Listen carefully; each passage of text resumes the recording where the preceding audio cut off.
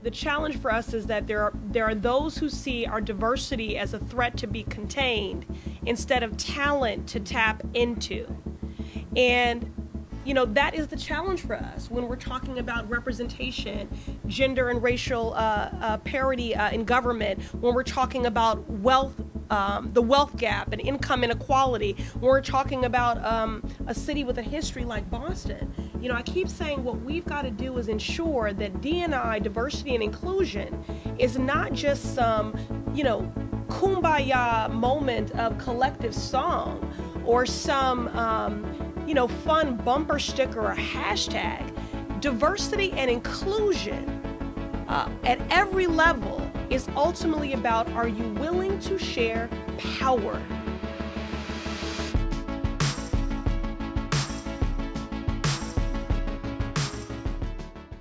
So, welcome everybody. Good evening. Good evening.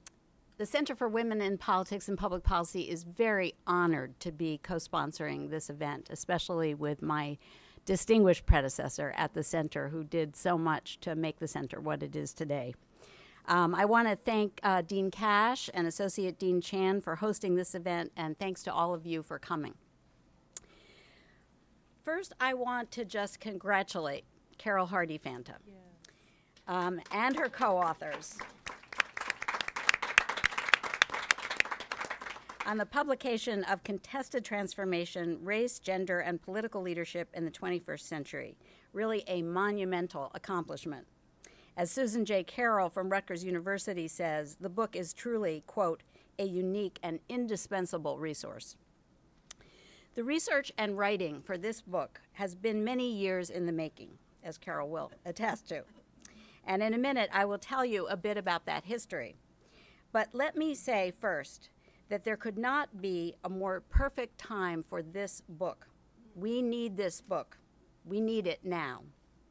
In a period when the first woman, Hillary Clinton, ever to be nominated by a major political party for president, lost the election and won the popular vote, we need now, more than ever, this book to deepen our understanding of how gender and sexism can constrain women's ability to become elected to public office and to advance to the highest levels of leadership. In a period when the first African-American man, Barack Obama, ever to become elected as President of the United States, is seeing his signature legislative accomplishment attacked and repealed, to say nothing of some unbelievable allegations being made against him at the moment around wiretapping of a presidential candidate.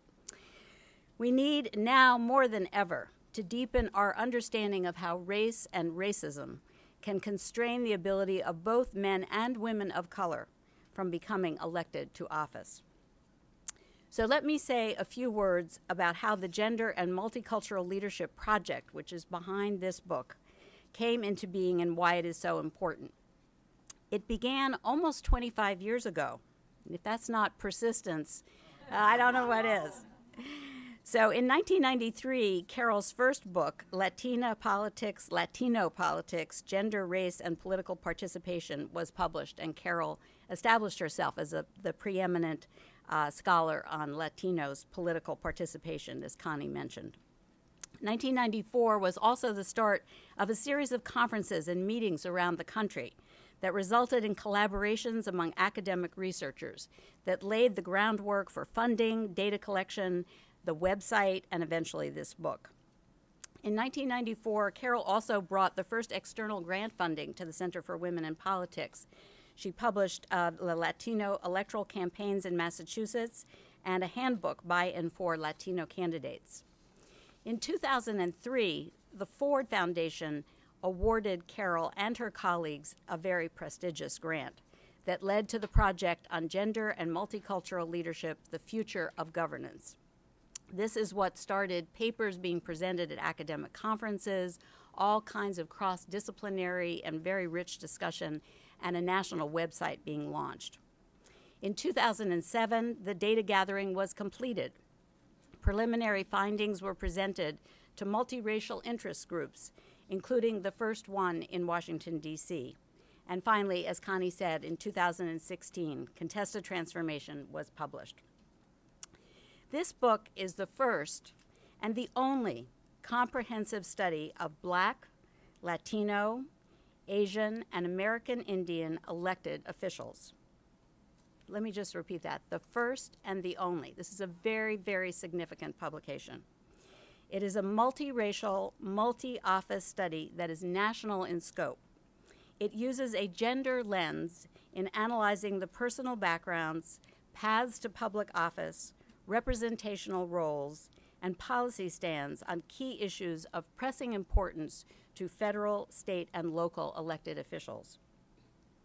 We want to thank Carol and her co-authors for doing the intensive labor involved in making what was previously a huge and perhaps somewhat difficult to navigate national database become publicly available and accessible so that findings can be used by researchers, activists, faculty, students, and current and prospective office holders. So she has done us a great service in this. The original goal of the study was to provide a baseline picture of who the elected officials were at the start of the new millennium. It's now 2017, and the book does just that, as you can see, and from the cover with Council President Wu and Councilor at Large Pressley brings us right up to the present. Because of the complexities involved in creating this national database and carrying out a national survey, I believe that this book may well shape much future research on women in politics and the struggle for parity for years to come. In Massachusetts, we are still struggling to reach political parity in our government.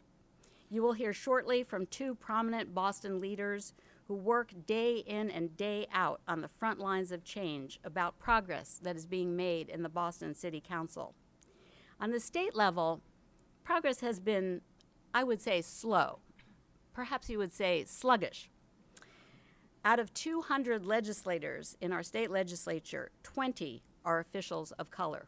That would be 10%. 2 senators, 18 representatives, and only 5 out of the 20 are women of color in 2017. Certainly this is something that the book and that all of us, I think, in this room will not accept. This is a status quo we will not accept. Since its founding, the Center for Women in Politics has been committed to advancing the political leadership of women and people of color, and the current political realities have only made our commitment to students, our policy work, and our research even stronger. With Carol's book, we now have the data and the inspiration, really, to move forward. We hope at the center to bring diverse constituents together and move from contested transformation to complete transformation. Tonight I'm going to talk about the key findings, but first a bit of a backstory. How did the book come about? It was a team effort with my PIs and co-authors. I don't know if Diane Pinderhughes' relatives in the room, anybody? I think somebody heard about the event tonight, so I thought maybe she'd come now. All right. Well, it was a team effort with my co-authors and co-PIs on that project. We started meeting a long time ago, as Anne mentioned. But I want to just mention that in 1998, Christine Sierra and I locked ourselves in a tiny room for 5 days in Wheatley Hall with no windows. It was like a box. And to write a concept paper for the Ford Foundation. We got the grant from the Ford Foundation in 2003. And so we got started right away with that. I remember driving down the highway with my husband, sort of trying to figure out what we were going to say about the survey. What question, should we put that survey question in or not? So this is a very intense project. And talking on the phone with Christine on the phone. So I started writing the book in 2009, and I retired from the center in 2012 because I knew I wasn't going to finish the book until I had time. So I'm very glad to be here because it's done. This says it's done. So it's really done, thank you. It's very much a story of perseverance and of taking a very long view, which is a lesson for people in politics. Don't give up. So that's, I think, a very important one. You can sometimes things take a long time to come to fruition, and let's not think it's over before it's over. So we had to really persevere to get this book done. Well, that's another story. But first, before we before we go further, I want to tell you a little bit about the data, because somebody mentioned, and I think you mentioned it, the database. We had to create this complicated database of over 10,000 elected officials of color, but for the different sources, none of them came in the same way. You had to find ways of melding these 3 data sources. The Asian group came on paper. We had to actually type in these people's names. And Others came with different information, different ways. So you couldn't just meld this data set into a group. You had to really, and then you go through it line by line. And then what we did, but these 10,000 people were members of Congress, statewide officials like governors, lieutenant governors, secretary of state, etc., state legislators, and local officials, members of county commissions and boards of supervisors, members of city and town councils, boards of selectmen and boards of aldermen, and then members of local elected school committee boards, which are, nobody does this. Nobody's done this, and it's very hard to do these kind of things. So, then we added some features, which was to include 8 American Indian state legislators, because we couldn't do all the levels because there were not data sets to find them in. So, but the American Indian groups really wanted us to say, don't leave them out, please don't leave them out. So we did what we could there.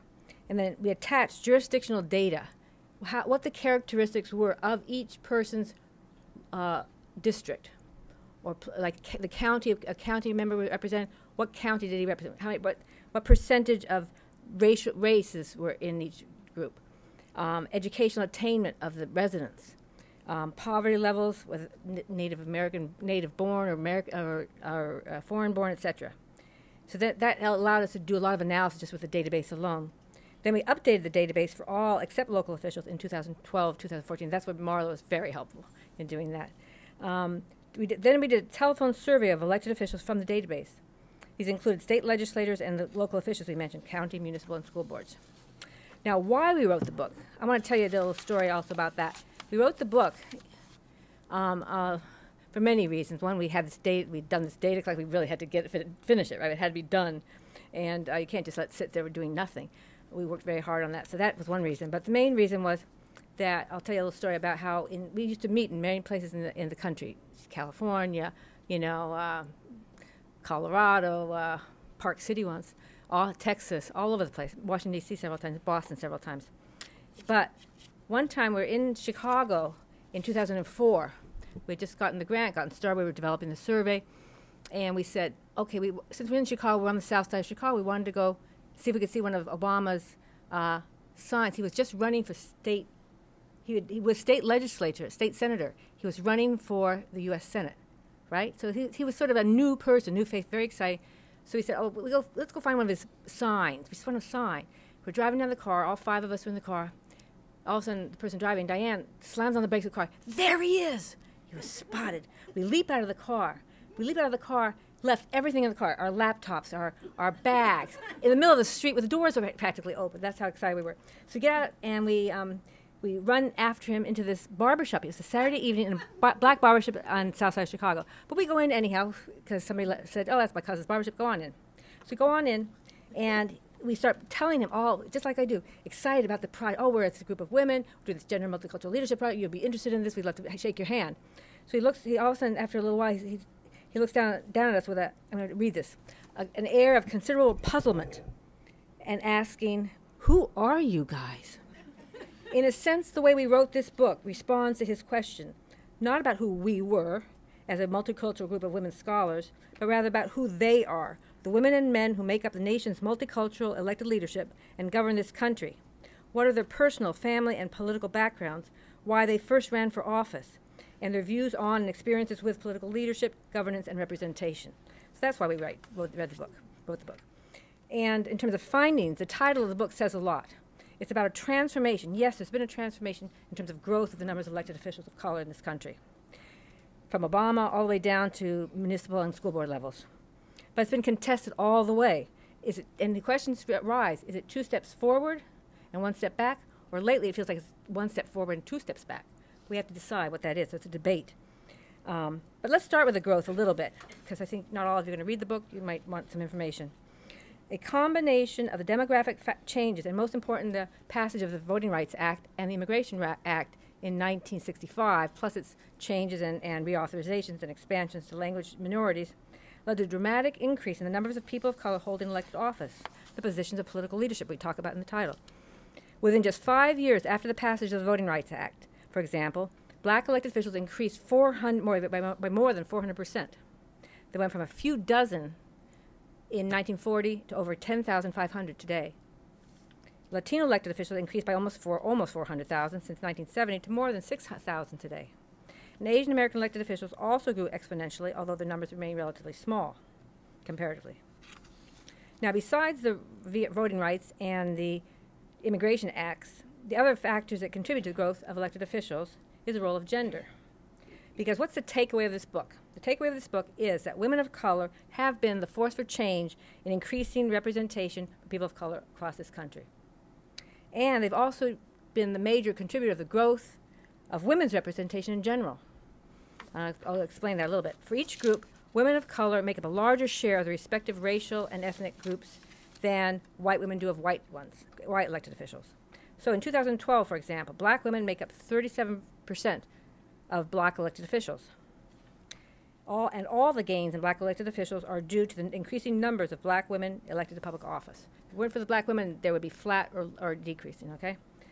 Same pattern for Latinas and Asians. Latinas make up 34% of Latino elected officials, and among Asians, women's share increased from 12% to 32% in 2012. Now, white women, what percentage are they of white elected officials? Like between 17 and 20% maximum. So women of color as elected officials are a larger share. That does not mean they're proportionate to their population size. So there's still serious underrepresentation, except perhaps with black women in Congress. That's the only place where you get black women in Congress sort of have parity with white women, which is still too low because white women are not 50%. So, but at least in terms of women, they have reached parity, pretty much parity in Congress. But now, in the 2016 election, we did not talk about the 2016 election in the book because we wrote it before then. But there was stunning support for the findings of our study because as depressing as it might be for those of us who are eager to see a woman finally become president of this country, there were some bright spots. For example, in the U.S. Senate, if Kamala Harris and Tammy Duckworth, who are women of color, had not won their contests, and Catherine Cortez Masto had not beat Joe Heck in Nevada to become the first Latina in the U.S. Senate, the Senate would have been more Republican, more white, and more male. Because instead of just one, before that election, only one woman of color was in the U.S. Senate, Mazie Hirono, Democrat from Hawaii. Women now make up half of all the women of people of color in the Senate in one election, just like that. And of course, going from 1 to 4 is not so great, but still, it's big. I consider it big. And as Democrats, they also provide a party counterpoint to the Republican men of color contingent. Because what's odd is that even though, as I say throughout this little talk, that the blacks and Hispanics especially, but Asians increasingly, are heavily Democratic. But Ted Cruz, Tim Scott, and Marco Rubio are all Republicans. Now, why would that be? Why would the men of color in the Senate be Republicans? The only Democrat of color in the Senate, besides Mazie Hirono, was Cory Booker, right? So that's odd. So they will, as Democrats, they also provide this party counterpoint and give voice to justice issues. Otherwise, it might be ignored. They also may help during the Supreme Court justice votes. Second, they take office at a time when white women in general have lost seats or stayed the same. So that of the 14 races in which women ran for the U.S. Senate, 2 female incumbents won, Patty Murray and Lisa Murkowski. But in the news media, all they focused on was Maggie Hassan going to beat Kelly Ayotte. Oh, is that the big news? Turns out that's not really the big news because, yes, she did. But of all the other 11 white women that ran, they all lost. So the women of color who ran won, white women lost, other than Maggie Hassan. That's very important because, and the same was for the state legislatures too. If it had not been for women of color, the numbers of women in general in Congress and state legislatures would have gone down this year. Right now, we're sort of plateaued a little bit. At least it would not have gone down. Now, so as Obama asked us, who are these guys and women in office today? Now, we have lots of details of who they are, and if you're interested, look at buy the book, look at the tables. Chapter 3, there's a lot of really great tables. But I kept rewriting this. This is the chapter I started with. Kept writing. It should be easy. Very boring to just read about numbers. So, but there are a couple points I want to make. One is that education is the top occupation for women who are elected officials. Okay, so it's one of the quote feeder occupations. The others are business, law, and activism. But that's number one for the women of color, and that the vast majority of blacks, Latinos, are Democrats, as well as a smaller majority, but still a majority of Asian Americans. So those are my two takeaways for that the demographic part of it. But what's the story? Because the literature always makes it sound like that's the important part. Oh, that's who they are. Oh, what did they achieve? What were their choices? What were their achievements? The story is, though, that people bring personal and family resources to elected office. And rather than see educational attainment, occupational status, and even whether you're married or foreign-born, those are not really individual achievements or choices, especially for people of color.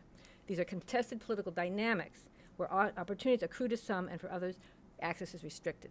So you don't choose to be a teacher or in elementary school because, oh, that's a good job for a woman. You choose it because collectively you fought for access to get into schools. And now there's fights about bilingual education, other things. But there's fighting about, it's political fights to get these things for people. Your occupation, what kind of occupation are you going to have? It's not something just you're handed, I think I'll be this. You don't be that. You don't get to be that. You have to fight for these things over the history of this country.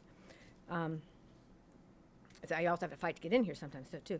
So anyhow, now I'm going to change now to another topic that I want to talk a little bit about the decision to run. I'm hoping that Ayanna and Michelle, you'll talk about that when you do your introductory remarks. Why did you run for office? But I want to start with putting to rest the notion that women need to be asked. And I was talking to somebody who was speaking with someone who, they do research. They, women need to be asked 3 times before they'll run. Then all of a sudden, women need to be asked 6 times before they run. Then all of a sudden, it's grade inflation. Women need to be asked 7 times, 9 times. Literally, there's things that goes like that. You can read in the book. How many? I've got quotes. And then they said, so then I started thinking, well, wait a minute. We found very few women said they'd run because they were asked to run. But and then there's a criticism. Well, you weren't asked to run. No, we should ask more women to run, and therefore they'll run more. So women don't run because they're not asked to run. Okay, that's good. But, and I myself am guilty of assuming that was true. In 2003, there was a political summit here for women. And I stood up at the end of it and said that women need to be asked to run, repeating what I'd been told. Consider yourselves asked, trying to get people to get motivated to run, as if that was going to make a difference, right? People left home and said, I'll run now. No. But no matter how many times activists repeat it, it's largely based on anecdotes and studies with limited generalizability. In fact, I'd say I had to go to the original sources. For example, I went to someone who said, we say that, we don't know where we got that from. I got that from so-and-so. So someone said, well, research shows. I said, what research? Okay, that's the research. So I called the researcher and said, no, I never really said that. And every time they say it, I say it's not true. Because what happened was it gets extrapolated. So women report they were not asked to run. When you say, were you asked to run? People say, no. Okay, then they extrapolate that to what we found, which is women don't run unless someone asks them to. And then they go further than that and say, if we asked more women would run, and then we'd have more women in office. But it's like they came from nowhere. I mean, so we have to really think, why do women run? And build on those truths rather than on some other made-up thing. Anyhow, so I'm debunking that right now. Now you could say, well, it's only in for women of color that's true, but no, these people who were doing that research, it wasn't for women of color. So it's true that that's made up. Okay, fake news. Anyhow, fake research, fake findings. Anyhow, It's gonna start trending. So I'm hoping that you will both talk about why you ran the first time, and are they similar and different from what we found? Which is, I love this chapter because it's why they ran in their own words. We analyze it by data, but we also give you a sense. So there was this guy right from California. I wanted to build a viaduct. He was very concrete, and I wanted to get a pothole filled. And that made me start to think: how do you get potholes filled in the city? What should I do? And then she got involved with that. To be more general, then they got to more general things besides these concrete things. Like it began in the civil rights movement. They wanted people to run so they could get more people like us in office. And then the Latino municipal official who said, to serve my state, my community, and my people. There were desires expressed also to increase minority and or female representation, but in a lesser percentage, only 15% said strategic reasons, like there's an open seat that means they think they could win. Now, there was little evidence of what we call naked personal ambition, like I got to be in office. And some of the people who've read my first book will remember when I said, why'd you run for office? One guy said, ego. Then he said, I better say something better than that, But other people think I'm selfish. But some people still said ego. But for the most part, there's very little this ambition, personal. I want to be somebody, okay? But elected officials run for many reasons, especially a mix of focus on community and on issues, specific issues. In this chapter, we also challenge another firmly held assumption about women in politics. And I hate to say this, but there's a political pipeline. that women can start in local office, slowly, gradually work their way up to a higher level office. And so we should get more women at the beginning of the pipeline, and they'll funnel right up, as if they're getting a funnel. It's like it's just going to go natural. The weight will weigh them up or push them up. But that's not really true. All, including women of color in our study, were self-starters for the most part. They didn't necessarily start in local office, even if they were members of Congress or if they were state legislators. They jump right in, just like the guys do. You think, where should I run? Why do I care? What do I want to do something? Now, but the bad news in the sense of the idea of pipeline, especially, is that most elected officials of color, at least, about 3/4 stay in the same office they first run for. Now, the question there, which we do not answer, it's unclear whether it's because of a lack of progressive ambition, a lack of a career ladder, or is it that the pipeline to higher office is a myth, which it could be, because people, again, like the research, research shows there's a pipeline, a farm team, forget it, or is it just that for people of color it's harder? Is it like Hillary Clinton's seemingly unbreakable glass ceiling? Is there instead do people of color face a cement ceiling solidified by resistance based on race and gender together, which keeps them in a more lower level office? Now, I want to move on to one other topic, often discussed in literature, which is the disadvantages women face when running for office. And again, I'm eager to hear from Ayanna and Michelle. What experiences did you bring to your first election campaign? And what about these double disadvantages that women of color are supposed to face in politics? Well, the results are very mixed. And we have a journalist from Emerson here, who I was explaining this to, said, it turns out that men of color, especially black men and Latinos, report the highest incidence of feeling marginalized and discriminated on the campaign trail because of their race. And that's true even including comments on personal opinions and raising money. Because a lot of the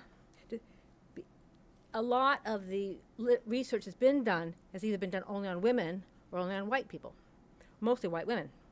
So when you ask a woman, were you discriminated against because of, did you have a hard time because of money or your looks or scrutiny of your family? And they say yes, well, that's great. Okay, they said yes, but compared to whom? But the men apparently feel it's even more higher percentage of men say that they were discriminated against or felt there was scrutiny against their families or their looks or had a hard time raising money. And that's despite the fact that, as we show in Chapter 3, and contrary to the double disadvantage thesis, that black and Latino women are actually significantly less disadvantaged in education and occupation than their male counterparts, although more in terms of household income and marriage rate. So women of color are less likely to be married than their male counterparts who hold office. And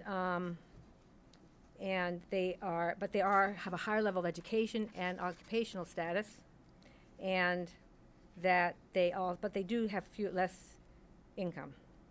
Now, remember, we're talking about the winners, the ones who won. These are not the candidates. And I am going to move right now, because in the interest of time, I'm going to skip Chapter 8, because that's too much. But I want to talk about, remember in the beginning I talked about the big takeaway was women of color are the forces for change? Well, now I'm going to circle back to the second big takeaway from the book, which is the importance of local level officials in the prospects for democracy. And it's very relevant since the 2016 election, because if you listen to pundits in the media all the time, every day I hear and read, they're shocked by the outcome of the presidential race. Immediately they started talking about how Democrats, especially, have to go back to their communities and focus on developing new talent at the local level. George Packer in the New Yorker on November 21st wrote, quote, "In the long run, the political Democratic Party faces two choices.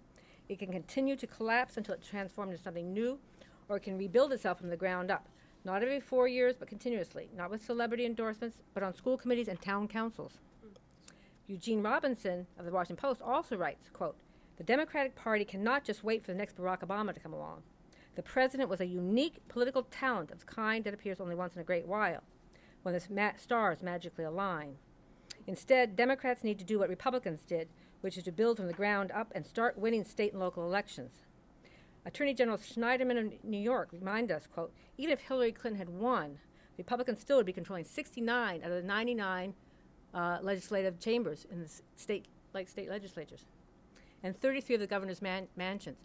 So you really have to think, okay, Massachusetts is different because you're very Democrat, but even so, if you think of other states, they're putting out policies and making decisions that people who maybe don't appreciate that need to make change on, and those are the people we need to really elect more people of color in. Now, and not long ago, I heard former Florida Governor and Senator Bob Graham say on WGBH radio, he said, "Forget the federal government, go local." So, at first we wondered about why the elected officials of color that we surveyed, so many of them held local level offices. Not the survey, the whole database. Like 75% were all local officials. Now, did they have lower ambition? Were they settling for these lower level jobs? No. Turns out that 96% of all elected positions in this country are local levels. Do you realize that we talk about Congress? You know why there's so much on Congress, so much on the president, so much on Congress? It's easier to get them. They're smaller in number. They say a lot. They do a lot. You know who they are. You know where they live. You can do studies on them all the time. State legislators, there's the National Council of the Conference of State Legislators. They give you the lists. You can study them where they are. It's very hard to study local officials. Things change. And at the center, we used to try to keep track of when the elections were going to be. Every city, every town's got a different election. School boards, we had a very hard time deciding who was a local official, who was counted as a county commissioner even. So, but these local elected officials oversee budgets of and spend $1 trillion a year. Big influence. And they make policy decisions that affect our communities. They hire the police chiefs. And in many locales, they hire the school superintendents. Now think Ferguson, Missouri. What it would have been like if you had a different city council composition there than you had at the time of Michael Brown murder. Now, think this does not matter in heavily Democratic Massachusetts. Think again. Think about the sanctuary cities. That's a local issue. That's something that makes a difference to people, and that's definitely a local issue. And then everybody loves Charlie, Governor Baker, but his position as a Republican governor is less secure as people realize he was more vulnerable given his lukewarm response to the Women's March, for example. Now, the Massachusetts also never had a woman governor. So thinking, besides Jay Gonzalez and all the usual suspects, Maura Healey, some people on the panel perhaps, maybe considering, because we've never had a woman governor in this country. And it's time for that change. So, not sure what to do after all the marching? Think about what the quote in the New York Times on January 24th was. The success of the post-Obama Democratic Party will be determined by whether the progressives who are roused right now will open their checkbooks and show up at their local Democratic committees in the lead up to the 2018 midterm elections. So, I know we're not supposed to be partisan, but the marching's got to do something, so let's go for it. Thank you. Right. I'm one of the few people that have been here for the whole time, and when I used to see Carol all the time, instead of asking about her family and so forth, I asked her how the book's coming along. And I know her co-authors and so forth, so congratulations. I'm going to tell you, as a political scientist, this is a significant piece of work. It's the best book that I've ever read on the subject, and I read every single word of it. I wondered if I was going to be able to read 400 and some pages, but this is the true story. After the first half of the Super Bowl, I said, gee, I got to have something better to do than to watch this game. So I pulled out the book, and then it started getting interesting. And so I had to put the book down for a while. And then just before the original date when we were supposed to have this session, we had a snow day on a Thursday. Thank God, because I was able to finish the book before because of the snow day. So everything kicked in, and I did read this. It's an outstanding book, really, I'm telling you. Comprehensive. You can understand why it took so long methodologically. For those of your students, it uses a range of methodologies. Even I started writing all the concepts that they had developed in this thing, and I had pages upon pages of them. It's really an impressive piece of work, and I urge you to do it, and it will be an important contribution to the literature and to the practical lives of men and women of color and not of color who are considering issues about political representation. When I read the book, I was yanked at times. I was sort of elated, and then I'd get pulled down and get elated and get pulled down. For example, I came across a figure early on in the book that said there are about as many people who are elected officials of color that you could put in the Boston Garden, so occupy all the seats in the Boston Garden in the United States. And I thought, well, that I guess is a pretty impressive figure. But then I realized the figure later on at how many elected officials there are in the United States, and literally it equals the number of people that live in the city of Boston. So if you think about it, there are about a little more than 14,000 elected officials of color in the United States. There are over 500,000 elected positions in the United States of America. So I don't know whether you see that as significant or small, but it gave me a sense of perspective of there's a long way to go, even though we've achieved a great deal. Now, we couldn't bring all 15,000 of those elected officials, including the women of color here, but we brought 2 of them here, and they made the cover of the book, of course, as well. And as Carol pointed out, we want to start off by giving them some time to answer the question that Carol posed to them, which is, why did you run, and what does it mean being both a woman of color, both a woman and a woman of color in being an elected official? What was the motivation behind you running, and what has it meant to you? So we'll start off with Councilor Pressley. Thank you. Good evening, everyone. So first, I just want to begin by thanking Dean Cash and Chang, and thanking Ann and Carol for your labor of love.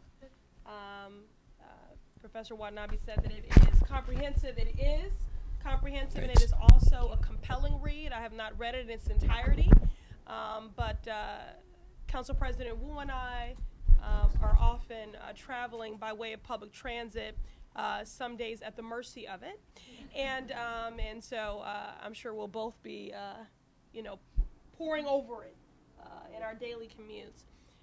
But I just want to say how appropriate it is that this is where we are convening, not only because of your obvious connection and affiliation, but we've been here so many times for events with the Center for Women in Politics and Public Policy at the McCormick School, the Trotter Institute, and every conversation here is rich and challenging, and so this is very apropos and consistently in line with the sorts of convenings that happen here at the university. And as someone who is very proud to call Dorchester my home community, I often boast about this institution. So why did I run? I am, and we'll unpack some of this, I guess, a little bit later, time permitting. Boston is an incredibly tribal, parochial town, and this is an adopted home for me. I came here to attend Boston University. I'm originally from Chicago. I guess I'm a bit of a political cliche in that my mother held many jobs, including as a community organizer for the Urban League. She was a tenants' rights organizer. And so I would say that being raised by a single parent with one parent incarcerated on a very challenging city block in Chicago, while also my mother making great sacrifices financially to send me to one of the best schools in the city, I really grew up with this sort of dual perspective and life experience. And there were many reasons why I did and should have felt invisible and voiceless, given the challenging conditions of our neighborhood, but also the issues destabilizing our household. But one thing was for sure, on voting day, I felt powerful. On election day, I felt powerful. That seed was planted for me so early by my mother. I just remember being at her waist and pulling that curtain. And so, how I've encapsulated this is to say that my mother made sure that I knew my rights, that it was my right to live in a safer community, to receive a quality education, quality health care, to have a job that paid well, where I was treated with dignity. But she also made sure I knew what my responsibility was to that. So I was never cynical about the role of government. I always saw us as being, even very early in my life, in symbiotic partnership, that we were going to hold government accountable, we were going to do our part to civically engage, and that was not singularly just about checking a box. It wasn't only about voting. And so that seed was planted for me very early on, and thereafter, pursued every leadership opportunity that one could be appointed or elected to build myself up, but so that I could build my community up. And I sort of had that very early. I was in the 3rd grade going to school in my church suit and fake pearls, because that's what Barbara Jordan looked like. That's what Shirley Chisholm looked like.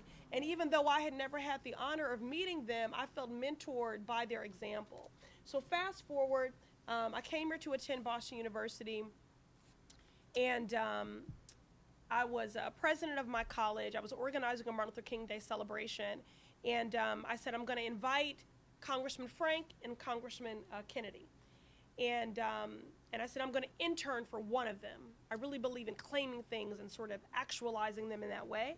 And so that happened. So I went on to intern for Congressman Joseph P. Kennedy II, who ultimately hired me. I worked for him for 4 years as a Social Security liaison, working with our most vulnerable, which really confirmed for me the meaningful difference and impact that good government with those interventions can have in people's lives. And then I was, if you ask Joe, he'll say I was poached. I see Mel Poindexter is here. He's known me a long time from the state party. And so I went to work for, at the time, Senator John Kerry, who was in a very contested re-election battle for the United States Senate against popular moderate Republican Governor Bill Weld.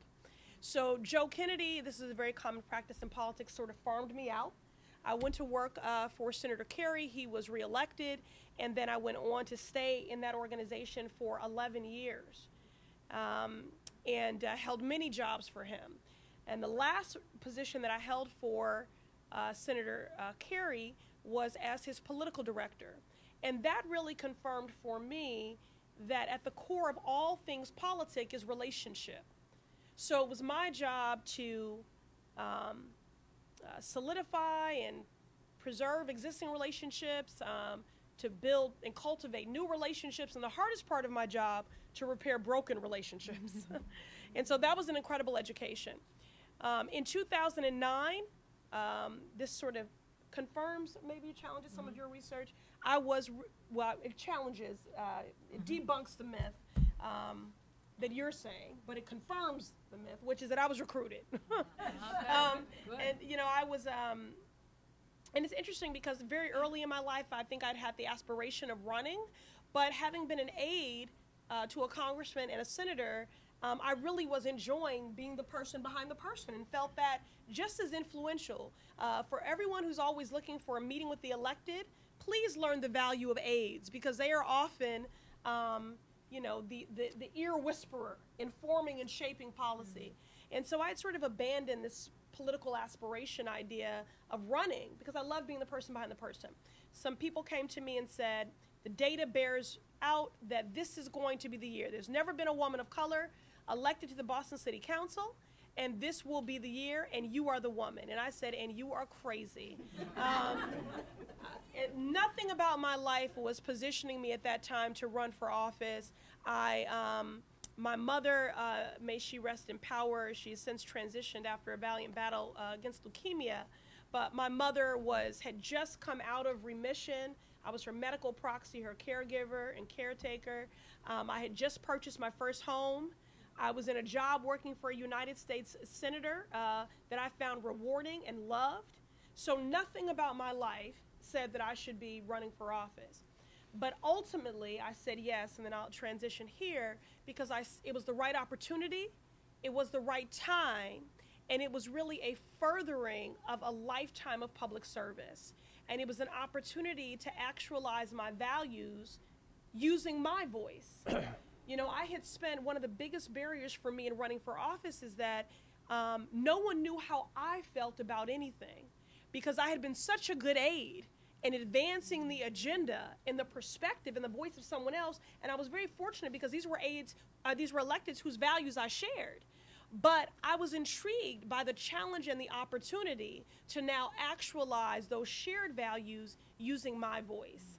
And I never ran to make history. I don't think people that make history set out to make it. I actually don't even think that's a redeeming quality. I didn't set out to make history. I was aware that if I was elected, I would be a first, but I hadn't really contextualized what that meant and what the impact would be. So, and now, my sister in service and the president of the Boston City Council, a history maker, and I do want to just say to Dean Chang, she is not just a hero in the Asian American community. She is a source of inspiration for many. Her trajectory has been inspiring and heroic. And so our president, we still get to say that. We get to call a woman a president on the Boston City Council, Michelle Wu.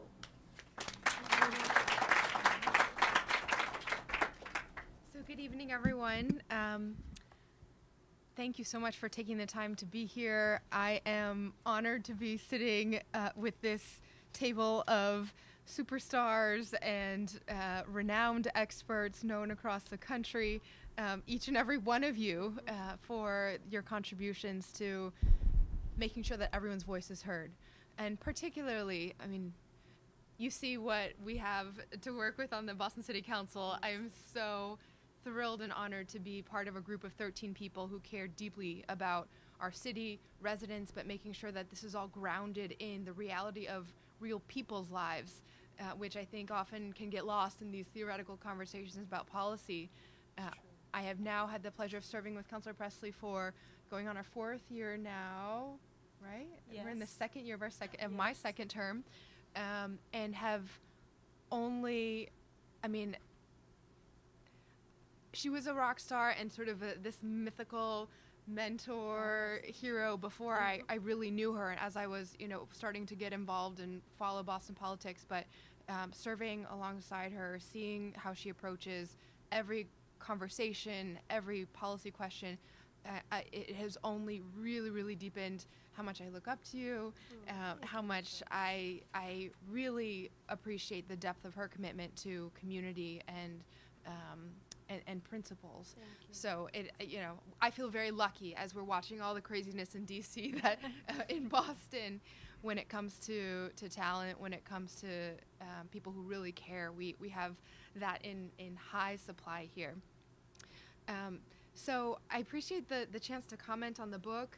I'm glad Ayanna mentioned it. Most of what I read of it did happen on the T in various at various stops. And I felt a little bit like I was back in school. There was this deadline. It was moved back one time, and you know, we're sort of thumbing through. There were some parts where I just read the conclusion, but the other parts I did go through in depth for various chapters. And I would say overall, what I love about this book, and you know, I don't have the academic perspective and knowledge of the field to recognize what a landmark this is for sort of the academic world, but from someone who's a practitioner, someone who lives and breathes this, it was a little strange to be sort of seeing myself in the data, and it was so liberating to read it as well, because this book it resists a singular, simplifying, suffocatingly normative narrative of what it means to be an elected official, a woman of color in politics, and you know, our experiences are often reduced to a particular stereotype or a particular set of anecdotes. So to hear what other elected officials were saying about why they ran, to see the numbers across multiple ethnic backgrounds and not just sort of everyone lumped together or one dimension of race or gender, was really meaningful.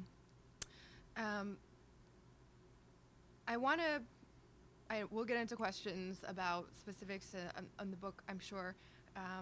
I wanted to point out especially that I appreciated the recognition of how the individual and the community and its historical perspective are all interacting together as people are making decisions as one person within that context of whether to run, how to operate once you are in office, etc. Recognizing that it's not just about personal ambition, but also personal and family resources, and seeing those charts and the Asian American officials in particular often coming with, you know, education, often coming with access to resources, but lacking the family background and lacking the family resources and exposure to politics was something that resonated a great deal with me, as I'll get into. And most of all, it was really nice to see the narratives of why people, and particularly women of color, run for office, to see those narratives challenged. And I'll transition into my own story with this debunking that you did, which I so appreciated, that women just simply have to be asked, and that's it, and we're never asked, or we need to be asked multiple times, and, you know, sufficiently enough. I had heard that over and over and over again, and reflecting on my own experiences, I had never been asked to run for office growing up. And then that sort of made me feel bad. Why wasn't I asked as a woman? Should I not be running? Should other women be running instead? And so I think once you reduce everything to those one-liners that are, in fact, not grounded in data, it also has a further normative effect on people's behavior as well. That's true. So I was thinking about this concept of being asked to run for office, and believe that two things have to happen for you to be asked to run, particularly early on in your life as you're thinking about what to do with yourself. And the first is that you need to be in rooms where politics is being discussed as a preliminary base point. And second, you need to be seen by other people who are in those rooms as someone who could be a credible leader. And in my experience, neither of those applied as I was growing up. I was never in rooms where we were talking about current events, politics, government. My parents immigrated to the United States before I was born, so I was born in Chicago, and the oldest of 4 kids. We didn't speak English at home for the first 10 years of my life, as my parents were learning the language. We only ate dinner with chopsticks at home up through, I think the first time I sat down for a formal dinner, and in fact, the very first picture of me in the Boston Globe was actually from college when I went to a seminar that was being offered by our Office of Career Services. They did an etiquette seminar and teaching people how to, navigate multiple forks and knives and this and that, and how do you break the bread, how do you pass which side drinks, and this. It was all foreign to me. I had literally never been to a dinner where you needed to use multiple sets of utensils until that point in college, because we had Chinese food. We went to the Chinese grocery store every weekend, and that was my lifestyle growing up as the daughter of immigrants. I think also because of my family's immigration background, my parents having come from Taiwan to the United States, their parents having gone from mainland China in the midst of the Communist Revolution to the island of Taiwan, politics was always synonymous with bad things happening to people. And my parents wanted nothing more than for me to have a stable job that paid a lot, that I wouldn't get in trouble for. And what we're doing is the opposite of all of those dimensions, really. John Lewis calls it good trouble. So, and talking about the power of role models, right? You mentioned the figures that loomed large in your life. There was really one in mine, and one person that people kept asking me, will you become like her one day? The one Asian American woman who was sort of popularly known when I was growing up, and that was Michelle Kwan. And so I was asked nonstop if I would be a figure skater, an Olympic figure skater one day. And think about the odds of doing that versus running public service. No one touched that in asking me to consider that. So it wasn't until I graduated college, some things were happening in my family. My mom began to struggle with mental illness. I found myself caretaker of 2 younger sisters, a mother, owner of a family business, that I started to see firsthand why government mattered, how politics interacted with it, and then deciding to go to law school to learn more about it, to build up my credentials and expertise in how to fix things for people who were dealing with similar problems, and sort of by chance being exposed first to Mayor Menino in City Hall through an internship, and then to then Professor Warren launching her U.S. Senate campaign in my 3rd year of law school. Had I not had those experiences, had I not seen firsthand not just the importance of doing government and doing politics, but also how to do it, what tools were involved, there is no way I would be sitting in this seat. And there were many, many others who provided trainings along the way and encouragement and this and that. But going from a background of absolutely no exposure to politics to being in the thick of it has resulted in some unique experiences.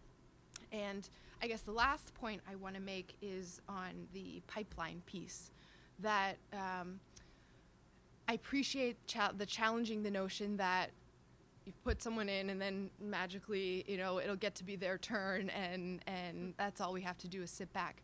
It is much more, you know, from what in my short time in politics, pipeline and this idea of moving on to different positions or growing in your political stature has to be about much more than personal ambition, particularly for elected officials of color, particularly for women of color, because your success and your ability to be seen as a credible leader depends not just on your own desire to be that leader, but your ability to demonstrate legislative success, policy-wise, and your ability to demonstrate political growth, both of which require navigating these traditional institutions that often are not designed for newcomers or folks who look different from the mold to succeed in.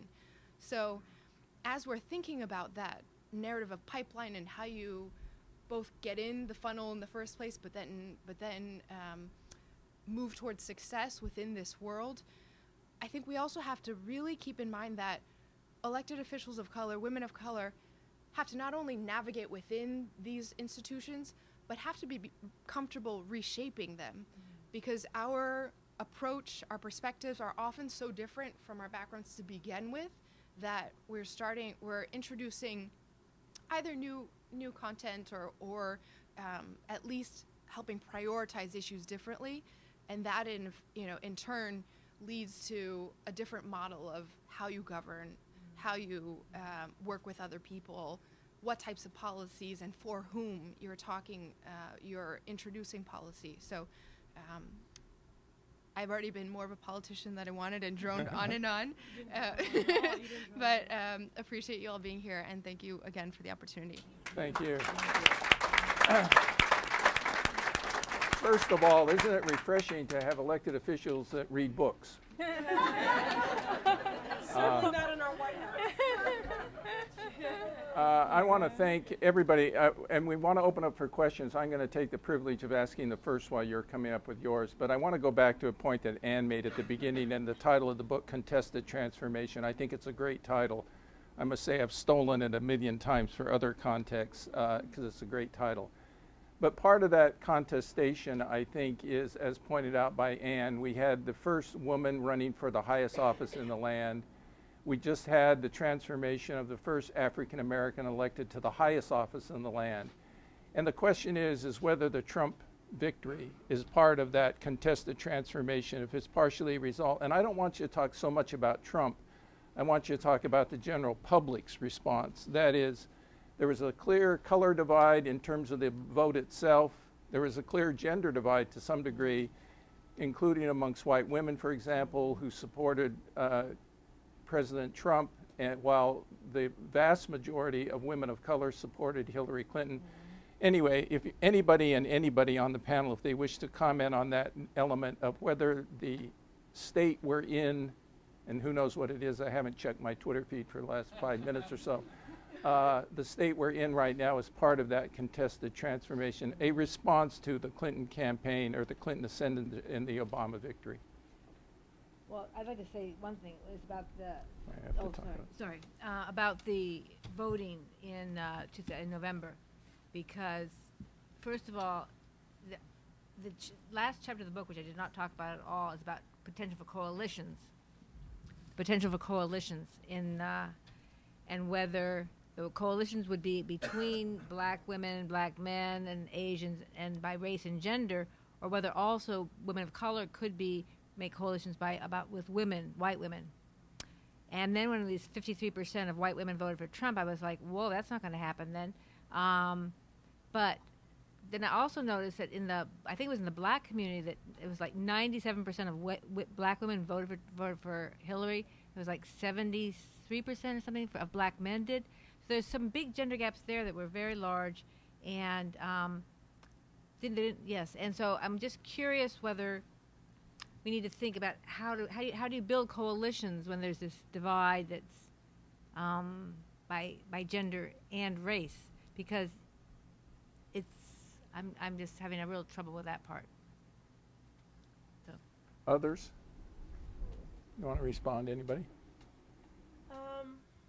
So So, I guess what I'm experiencing on the front lines of this right now, the one silver lining is that perhaps we are finally breaking down our silos within our respective movements, and that there's an opportunity, an impetus, a compelling for people to be more intentional and inclusive in their movement building, which it has taken this long because there has not been this understanding of the intersectionality of all these issues, and that our destinies and our liberties are inextricably linked and tied to one another. The other thing that I would just argue is that I do believe that despite the many historic elements of Barack Obama's presidency, that it did inject with steroids a level of racism and bigotry that has been unfurled.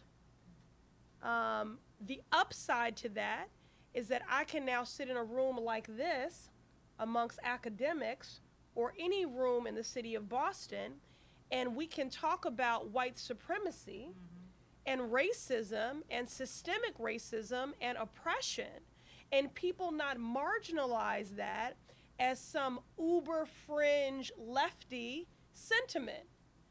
A year ago, I'm not so sure that would have been the case. So in terms of a greater inclusion in our movement building, in terms of a epiphany that people have had about the fact that our destinies are tied, and an acknowledgement of systemic racism, white supremacy, and oppression, I think have been the silver linings. And so, I'm encouraged by that. And I will share one story actually that I told Ann when we were having coffee together recently. She is brilliant. This is someone's counsel I seek often about many issues, and she's closely following and a partner in our collective work around early education and care. But I was saying that I was at an event recently, and there were 100+ people in the room. And another part of your research, Carol, that I think is important to sort of speak to is, it depends on where women of color are running. Okay, so when I'm with my colleagues in government in Chicago and Atlanta, certainly, Michelle and I are less of a unicorn. We're a greater anomaly here, given the storied racial history and how segregated Boston is. Very diverse city. We tout that it's 53% people of color, but still incredibly segregated. Having been born in Ohio, raised in Chicago, lived and worked in Washington, D.C., I've never seen anything like it.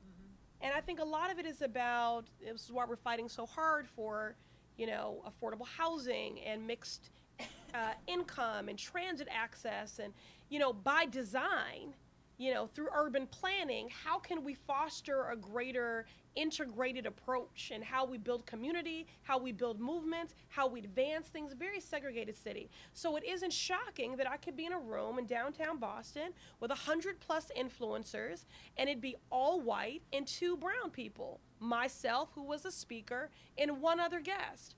At the end of the event, a woman approached me and said, I've been for 30 years going to rooms like this in the city of Boston, and I want to know why you didn't bring 50 black women with you to this event, and what are you doing to change that? Now, maybe your immediate response would be, wow, how progressive and benevolent and thoughtful of her.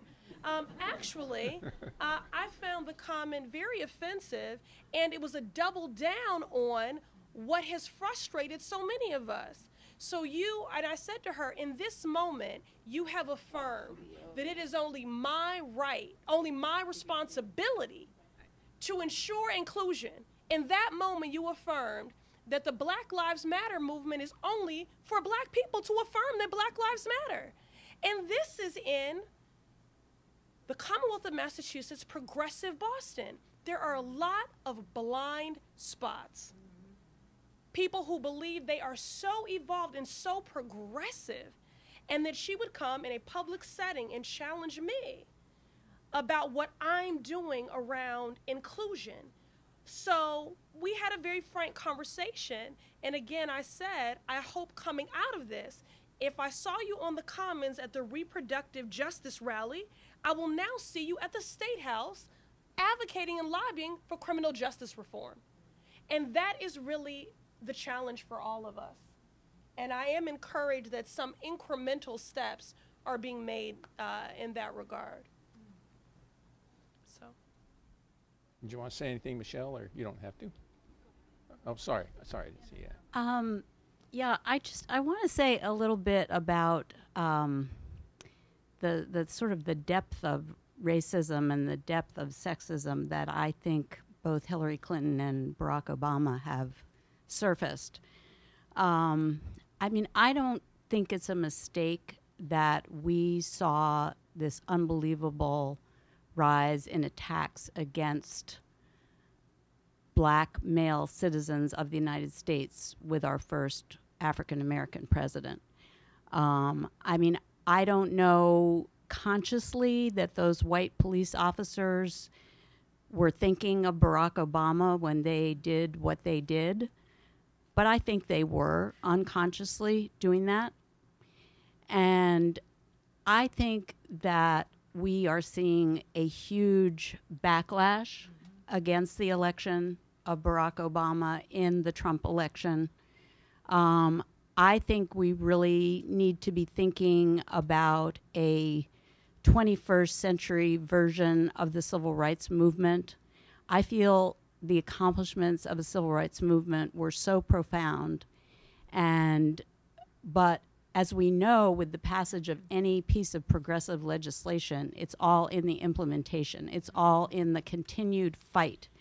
And I think that among white people, there's been a kind of complacency that is unjustified and kind of unconscionable. And I really hope that one of the things that can come out of this surfacing of white supremacy and the alt-right is a kind of new level of consciousness among white people about white skin privilege and what it really means. White skin privilege is a concept that I came across as a young radical in the early 1970s, and I used to talk about it, and people used to look at me like, what are you talking about? And now I think we have a lot of evidence of white skin privilege, and we need to look it right in the eye as white people and say, what does this mean? I just want to also say a little bit about Hillary Clinton. There has been a campaign of hatred against Hillary Clinton since she arrived on the scene in Arkansas, and particularly when she arrived on the scene in Washington, and I was there in the first term of the Clinton administration, as you heard. I heard people say things about Hillary Clinton that were just kind of knocked my socks off. Like somebody said to me, "Are you going to the White House Christmas party?" And I said, well, actually, I'm not a high enough level political appointee to be on that list, but, you know, I'm sure it'll be great.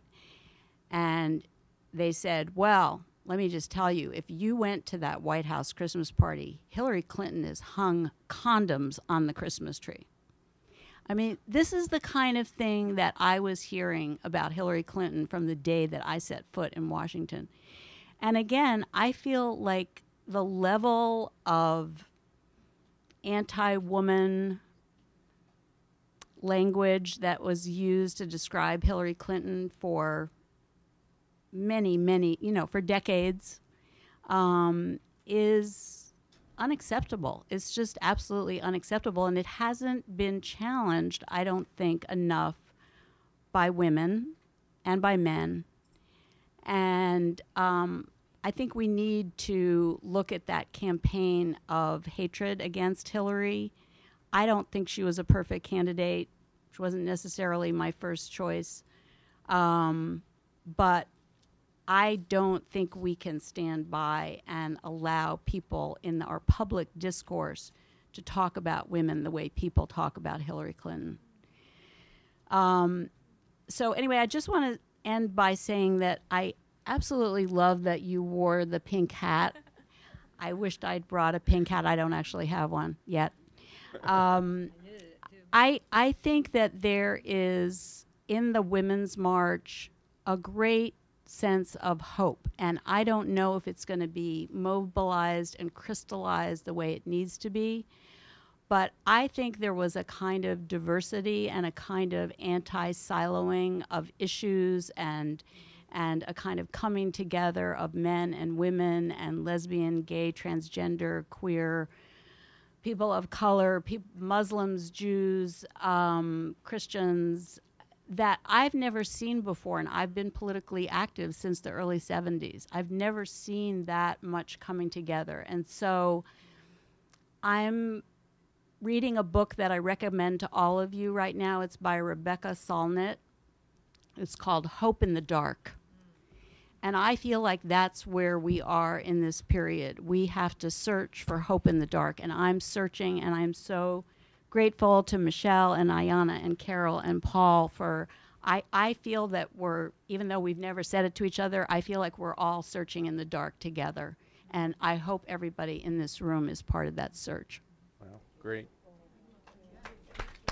To chime into the beautiful, historic and political and socio-cultural context is that I agree with all that's been said about the current state of affairs as being directly related to the sort of illusory and real advances that the U.S. has seen in terms of political representation.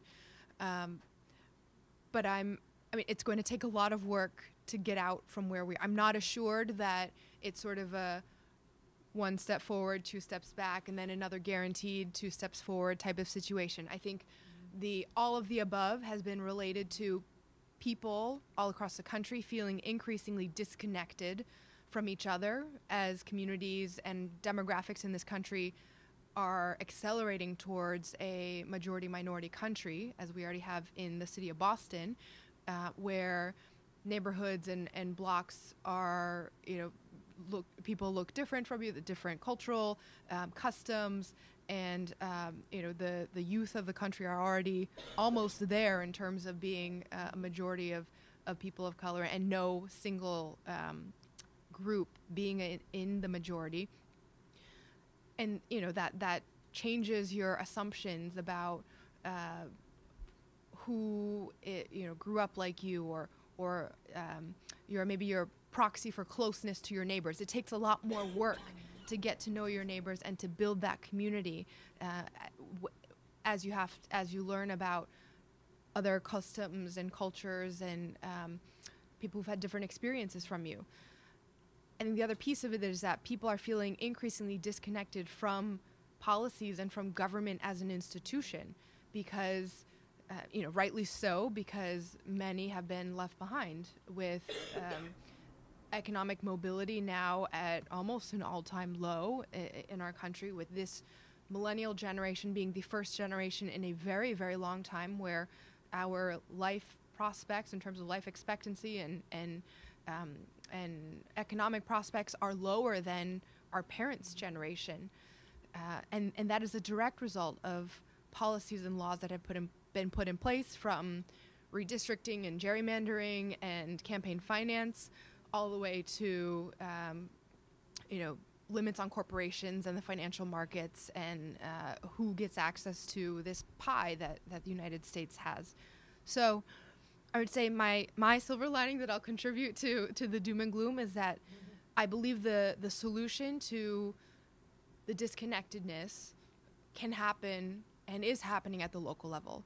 That connecting people to each other, that connecting people back to government can happen in these face-to-face, block-by-block, municipal policy conversations. And it's up to, it takes a lot of work and we have a long way to go, but in Boston, we can really be the example of breaking down the silos, of bringing people together, of establishing the coalitions, and connecting people back to this idea that government is a force for good for the larger community, but that requires everyone to participate and slowly to realize that voting in your municipal elections, aka 2017, matters just as much, if not more, than for the White House every 4 years.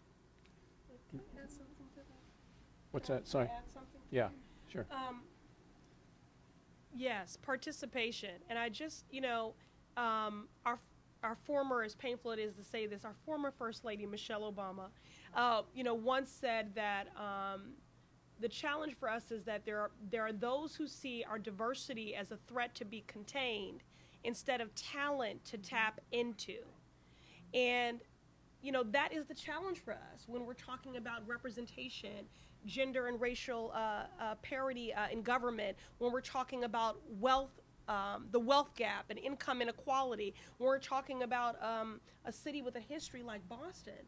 I keep saying what we've got to do is ensure that D&I, diversity and inclusion, is not just some, kumbaya moment of collective song or some, fun bumper sticker or hashtag. Diversity and inclusion at every level is ultimately about, are you willing to share power? And that is really what this is about. And so when we are choking at the full participation of a society, we are also choking at undermining and compromising our full innovation and where we can go. I really appreciate all that almost everyone of you has said. A lot of this is about, the conversation is about getting people of color to vote for us. But your comment for me to speak to a deeper issue that needs to be addressed, which is it's as if we could just get more people to run and be there, that would be a success. But I think, Michelle, you said it quite directly. You said it's not only about getting in there, but it's about reshaping what's there. And I want to talk about that piece, because that piece tends to be less visible. And sometimes it's in popular culture where they exaggerate things and we get a deeper, more intense picture.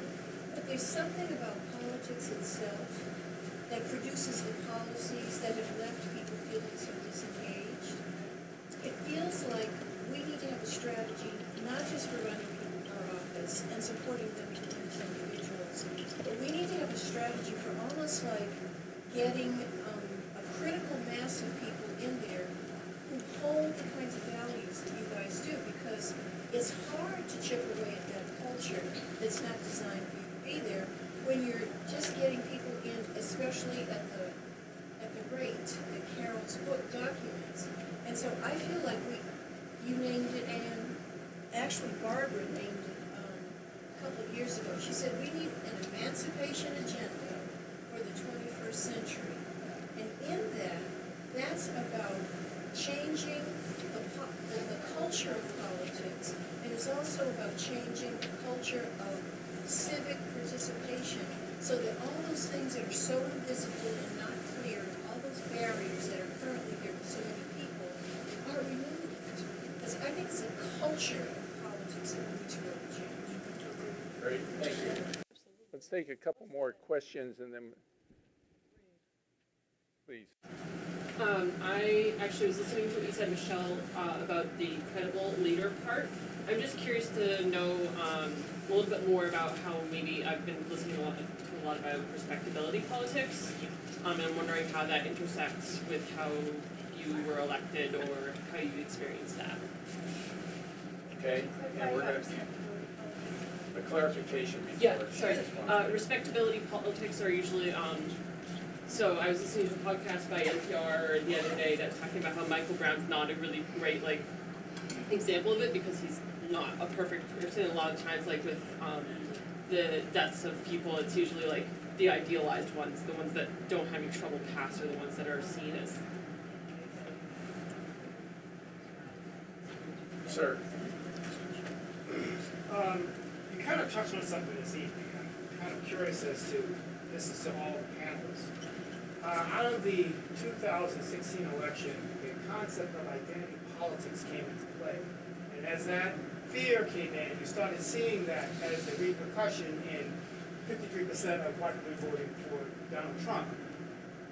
To combat that and try to increase community participation and actual voter participation so we can have more women of color represented here, what strategies do we put in place to try to combat that fear of a majority minority city like Boston and white voters not being afraid to put their faith, their votes, into electing more women of color, like both Councilor Pressley and Councilor.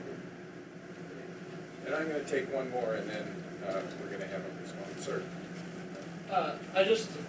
This is more general for the whole panel. How do you solve the also urban-rural divide where, I don't want to say it's easier in an urban community where you're interacting with more women or you're interacting with more people of color, but the further, and I grew up in a rural community, but the further, especially Massachusetts, you start getting beyond certain communities and it's harder to sort of bridge that gap. And I think you also saw that in this election where if you look at Wisconsin, Madison, and Milwaukee went very much for Hillary Clinton. You take one step into more rural counties and it flips on itself.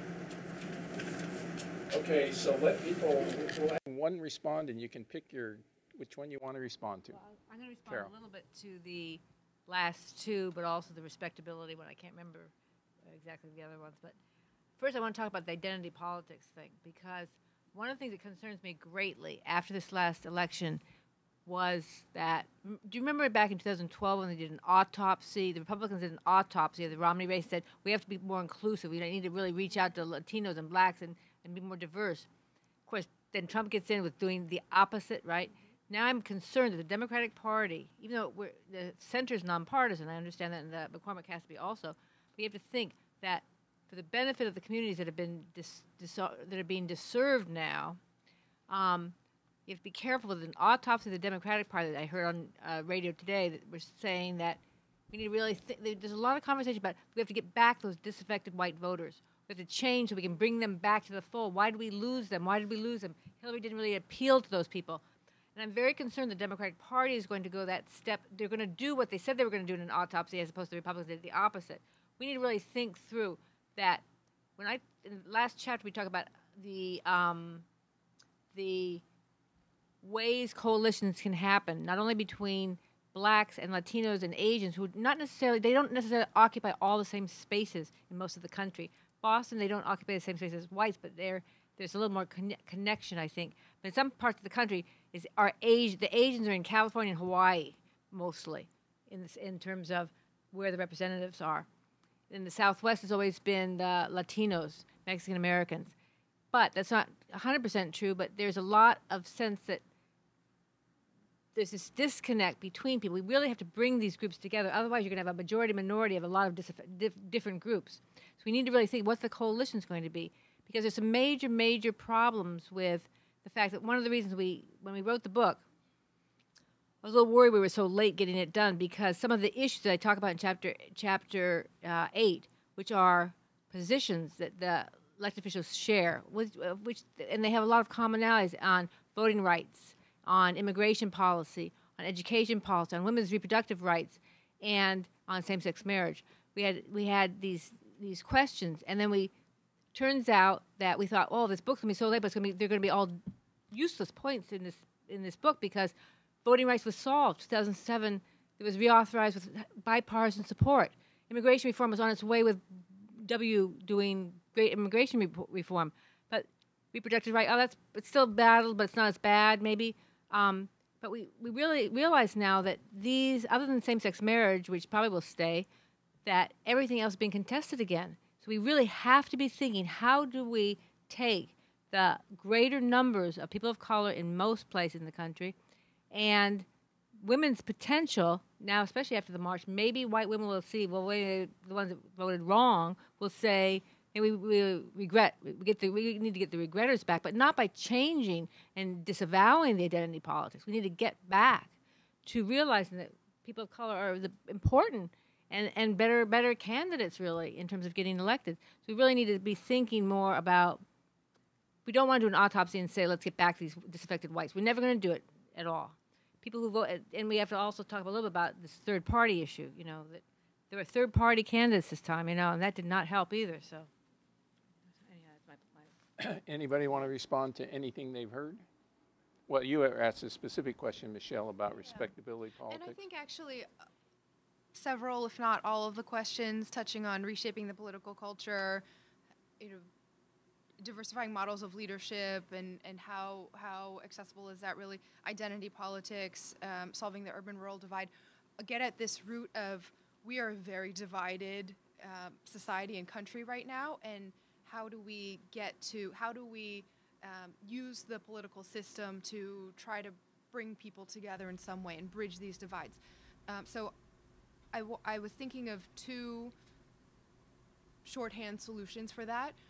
The first is authentic leadership, and the second is accessible influence.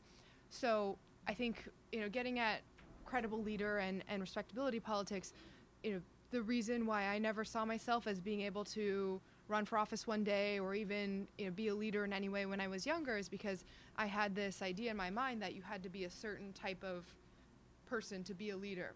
Tall, loud, a man, angry, you know, able to captivate large crowds, and have yellow hair. Yeah, exactly. Orange hair. or orange, right?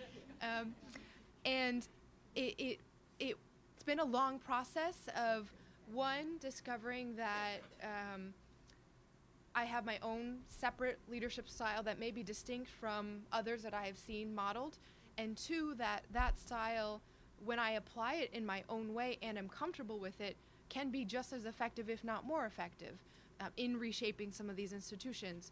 So most of all, I think what people crave these days in this age of being able to know everything about anyone and anything is authenticity. And, you know, there were many things in my background that I wasn't sure that I wanted to share or that would go well if I shared, you know, particularly around my mother's illness and different family experiences we've had, you know, having, you know, being in those emergency rooms with her and responding to crises where she was causing disruptions, or, you know, people called the police because of this or that, and just realizing that there's a whole set of issues out there that we don't talk about and that are really affecting people's lives. And until we start talking about them, we're not going to have any chance of putting in place policies to actually address them.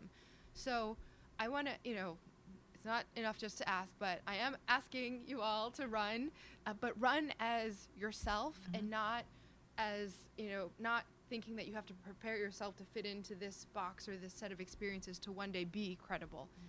Because the more distinct and diverse models of leadership we have, that's how we bring communities together. When every community feels that they can participate and they have access to power, they have access to changing the policies, we actually will be more on the same page than I think people realize. When it comes to the urban and rural divide, the country's, you know, from my point of view, countries and cities' long-term interests are in connecting back to local food cycles, and our security is in being able to have locally generated power and you know, worker co-op jobs, and bringing the influence and bringing the economic power back down to the level of individuals, which, you know, don't get me wrong, there are a lot of storied institutions who spend a whole lot of money trying to make sure that that doesn't happen because there are lots of profits at stake. But if you get down to it, much of sort of the real people's lives actually are revolving around the same set of issues and the same set of concerns that we should be putting policies in place to address.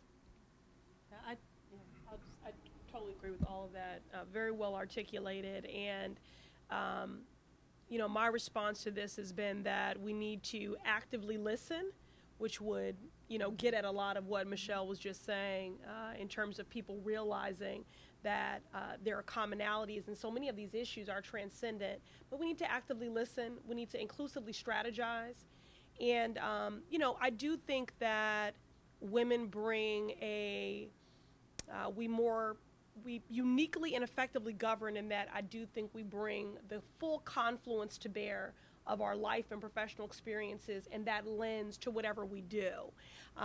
Never forgetting that when we're looking at a budget, that behind every number is a person and a story, and elevating and amplifying that. And so even when it is uncomfortable, I think it was Procledes that said discomfort is required for enlightenment, that we have a willingness to make ourselves personally uncomfortable and perhaps even others uncomfortable, because we know that our story is our story, but we don't have the monopoly on it. And I would say one of the challenges in being a woman of color is being stereotyped and being pigeonholed. And so when I ran the first time, the media would question, is Boston ready? Will traditional voters vote for Ayanna Pressley, which was just, really cold language for will white people vote for her? And so I made it a point that I was not going to stereotype people, the electorate, or neighborhoods.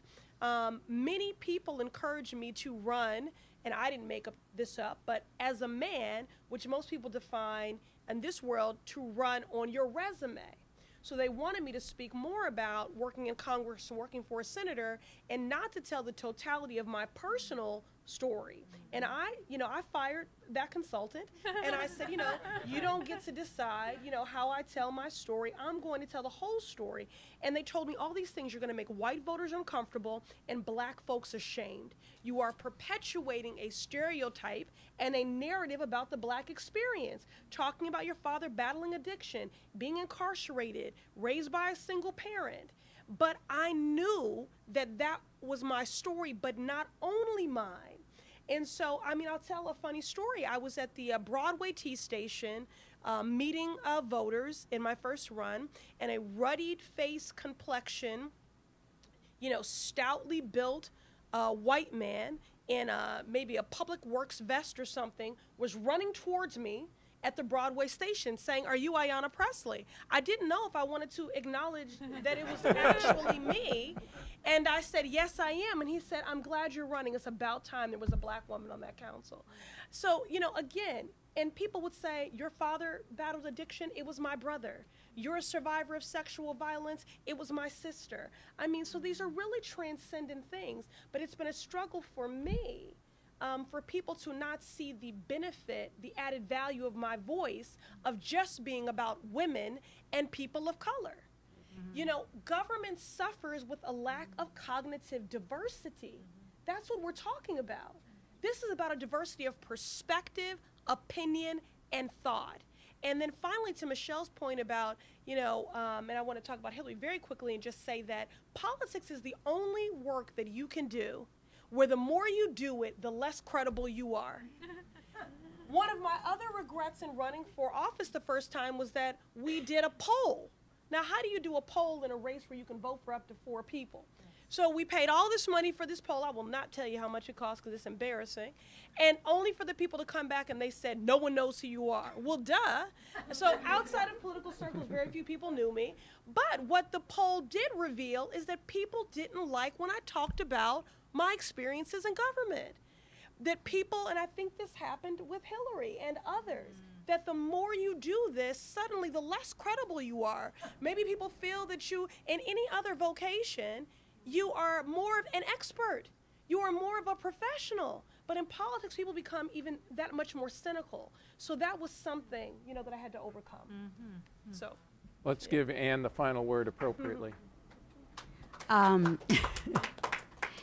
So I want to just talk a little bit about walls and othering.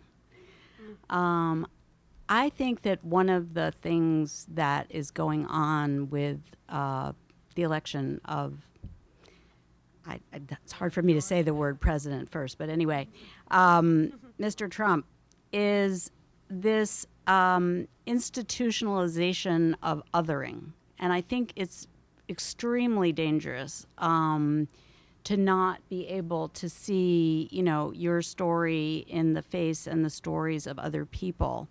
I think that, when we look back at the rise of Nazism, we see this kind of othering in the face of, brutal economic insecurity, trauma from a previous war. I don't underestimate the kind of trauma that this country went through with the Iraq War. And I think if you look at what's going on with the returning Iraq and Afghanistan veterans, you see something that is very hard to look at. But I think that we really need to not build walls, build bridges. I mean, that is a little bit of a cliche at this point. On the other hand, I can't in some ways think of anything more profound to say, because I think the construction of a bridge involves physical labor. It involves putting things together that you're not quite sure how they fit. It means using materials that are concrete and creating spaces. It involves an aesthetic kind of design of like what makes a bridge beautiful. There are so many things that go into building bridges that I think counter othering and can be a basis for unity. So I just call on each of us to try to imagine, try to envision the bridge that you want to build.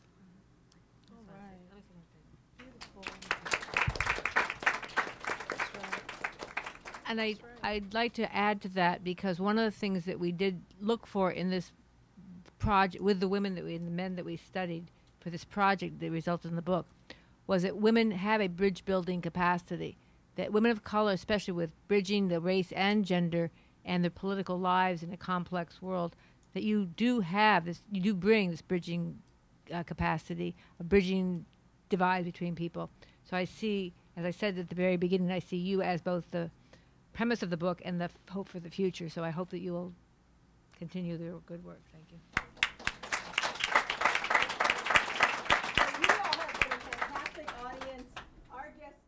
For someone to decide to emigrate across the Sahara Desert and then across the Mediterranean and leave their family and everything behind, I mean, you got to be powerfully motivated to do that. And it doesn't take a whole lot to make someone just decide, instead I'm going to stay here.